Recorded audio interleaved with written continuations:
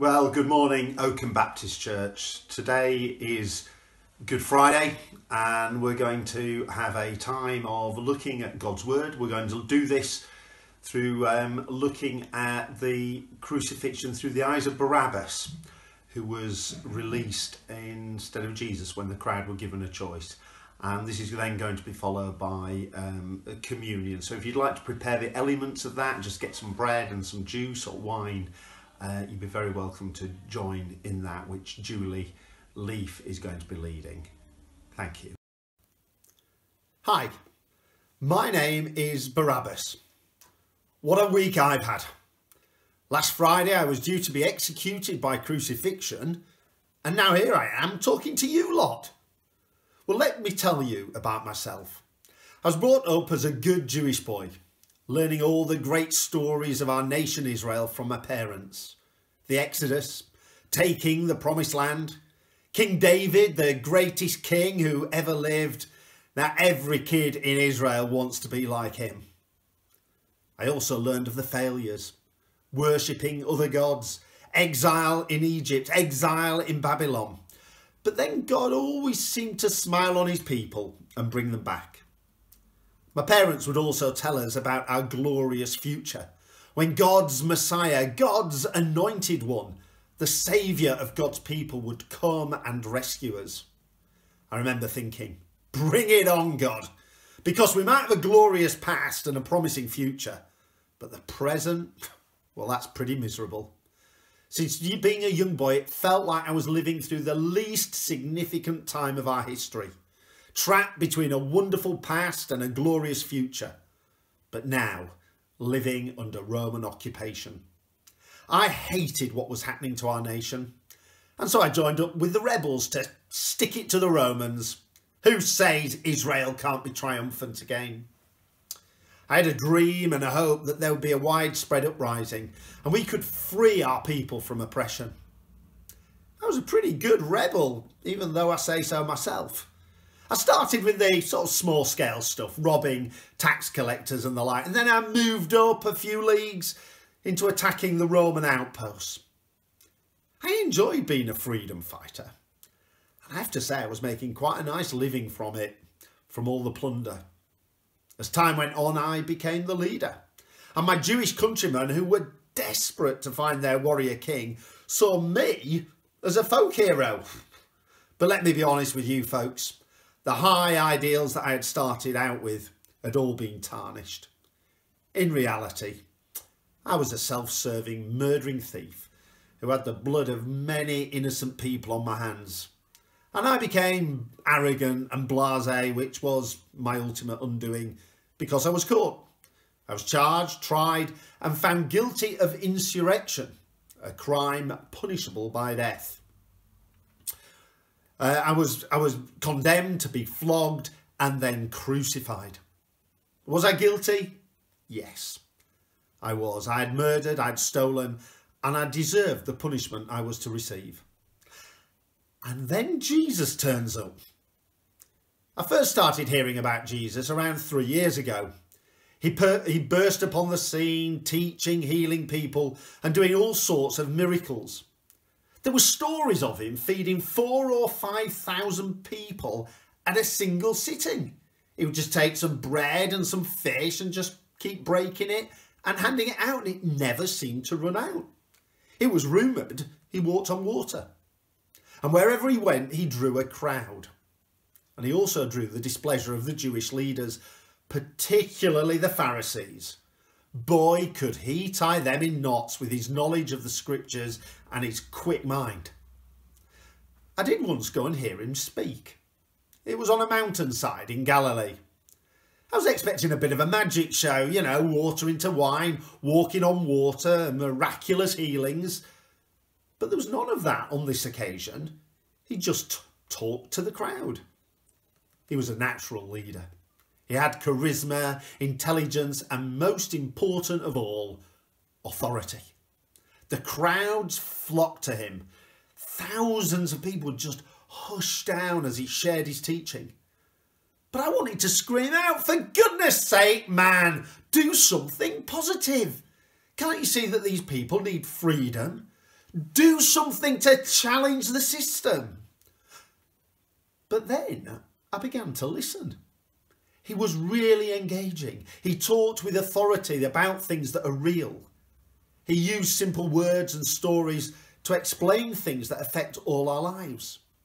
And I realised he was challenging the system. In fact, more than I had ever done. And he spoke about getting right with our Heavenly Father.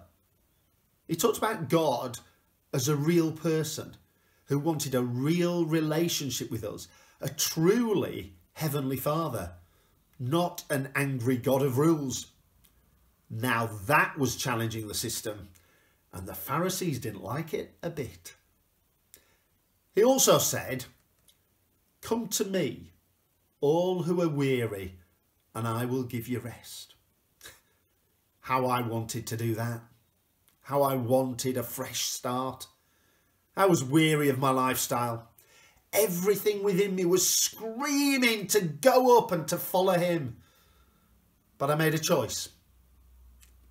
I turned away, convincing myself I had a higher calling. But when I turned away, I think something deep inside broke. But I never forgot him or his penetrating words. And then last weekend I saw him again. Into Jerusalem he came, riding on a donkey.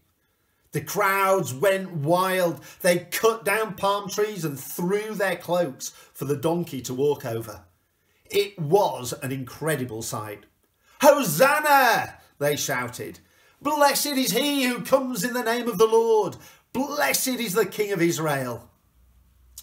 But I knew trouble would be waiting for him. I could see the look on the Pharisees' faces. I was arrested the following day, which I've told you about. My fate decided, death awaiting me. And then Friday morning happened. I was sitting in my cell, reflecting on my life. Not good, I have to say. I was also thinking about the flogging and crucifixion that would happen later in the day. Just killing criminals isn't enough for the Romans. They insist on degrading and shaming them as well.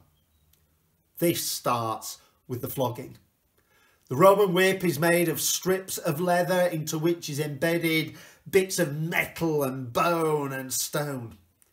And when you're flogged, it rips lumps of skin and muscle off your back, leaving raw bones and sinews. Few survive a Roman flogging, even when it's not followed by crucifixion.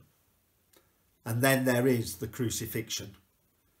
You are stripped naked and forced to carry the crossbeam through the crowds up to Golgotha.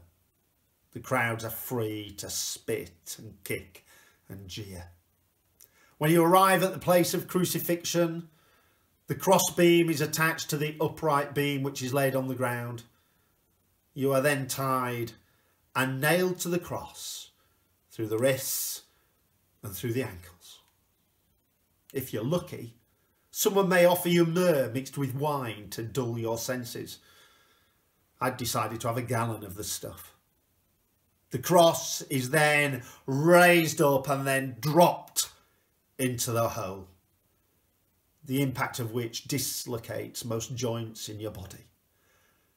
And there you hang, naked and in agony, hoping the end will come soon. The threat of death by Roman flogging and crucifixion put fear into everybody. Nobody survives it with their dignity intact. The toughest and bravest of men all go to pieces. I would have done anything to avoid that shame, that humiliation and that agony. But then all my thinking came to an abrupt end. I heard the crowd shouting. I asked the guard what was going on, and he told me they had arrested Jesus of Nazareth. On what charges? I asked. Nobody knew.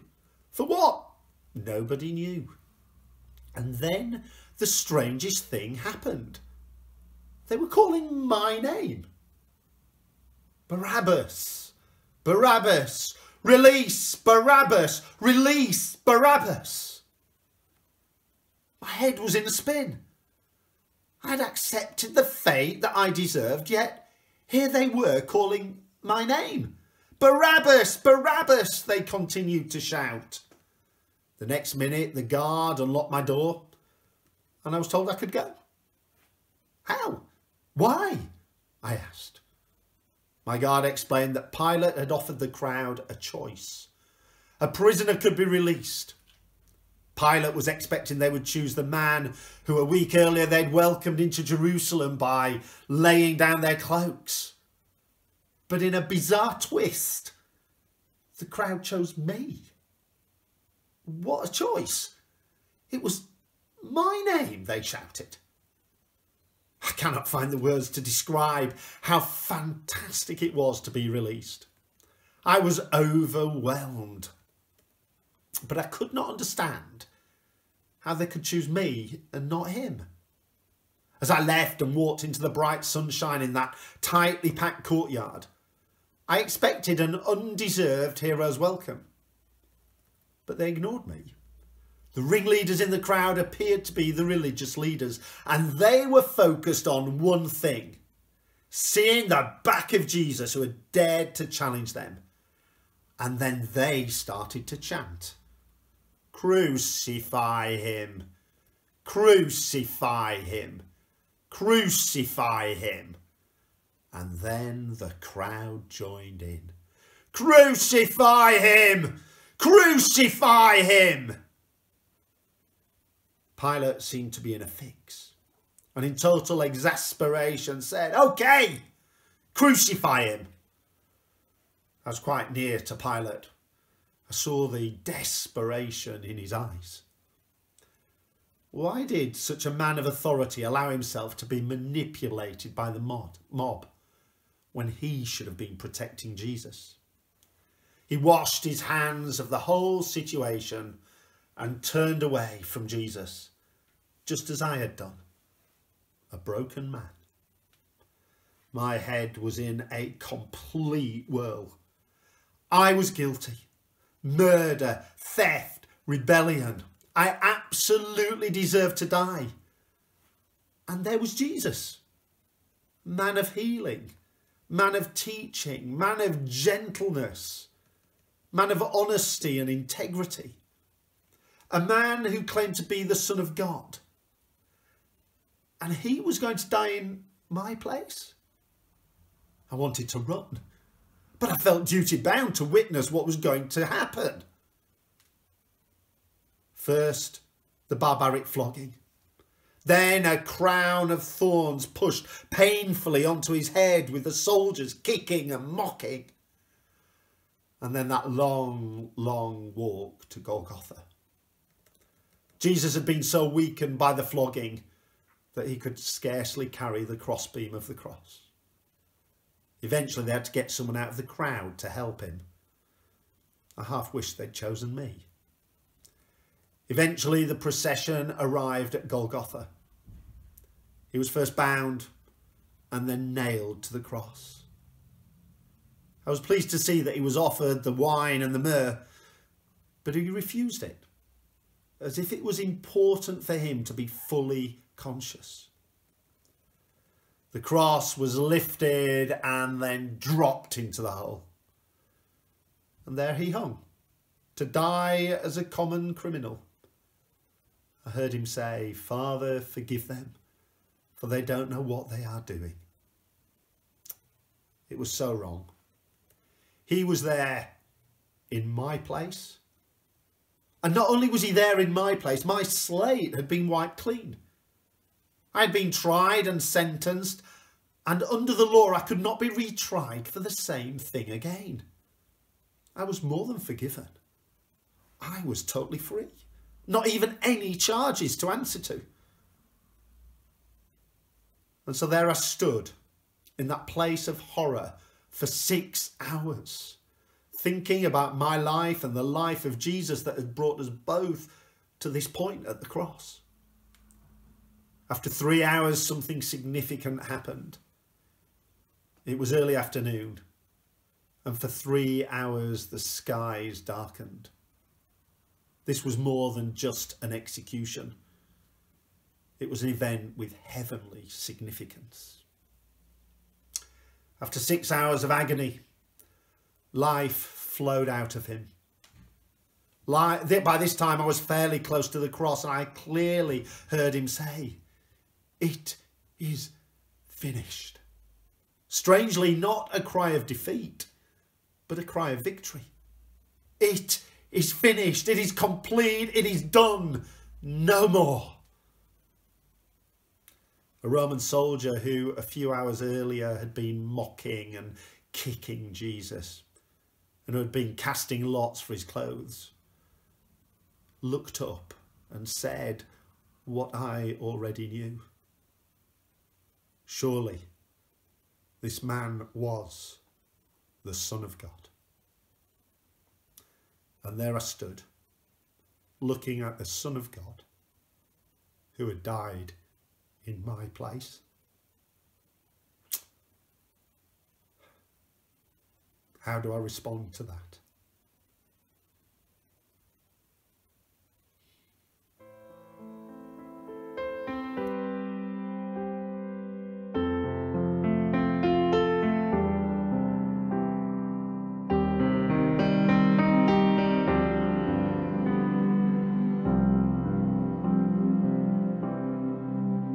Come and see, come and see, come and see the King of Love.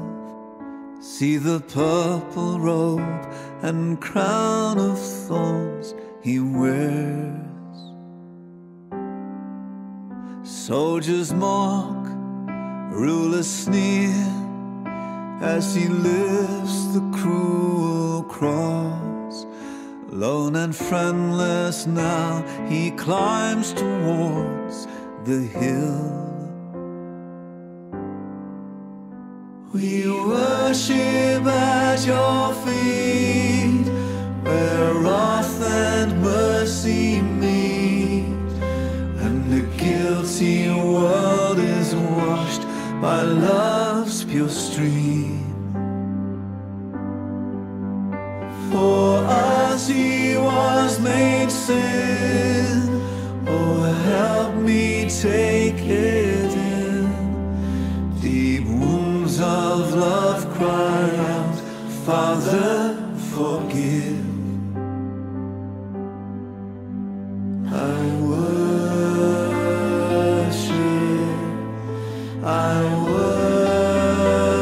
worship the Lamb who was slain. Come and weep, come and mourn, for your sin that pierced him there, so much deeper than the wounds of thorn and nail. All our pride, all our greed, all our fallenness and shame, and the Lord has laid the punishment on him. We worship at your feet, where wrath and mercy meet, and the guilty world is washed by love's pure stream. For us he was made sin, oh help me take it in. Deep wounds of love cry out, Father forgive. I worship